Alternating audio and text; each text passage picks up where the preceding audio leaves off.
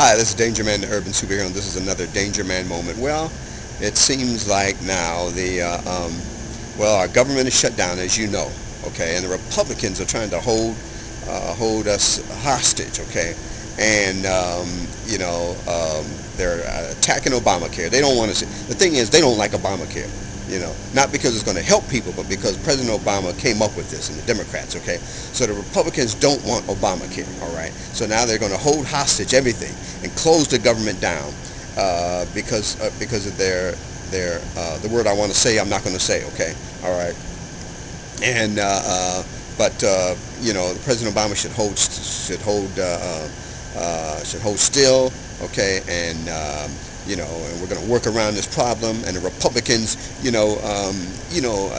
those guys ought to quit, okay? They ought to quit now, okay? And take their salaries and their drivers and their limos and their jets, okay? All right. And this is crazy, okay?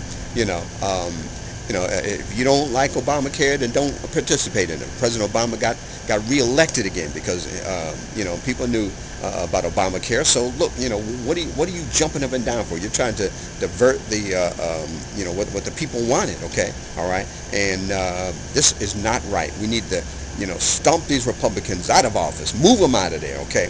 And the ones that are holding up, take their pictures and plaster them all over the TV, okay? Because there are a lot of people, good people, getting hurt by this government shutdown. And it's the Republicans' fault, and they need to quit, and they need to stop right now, okay?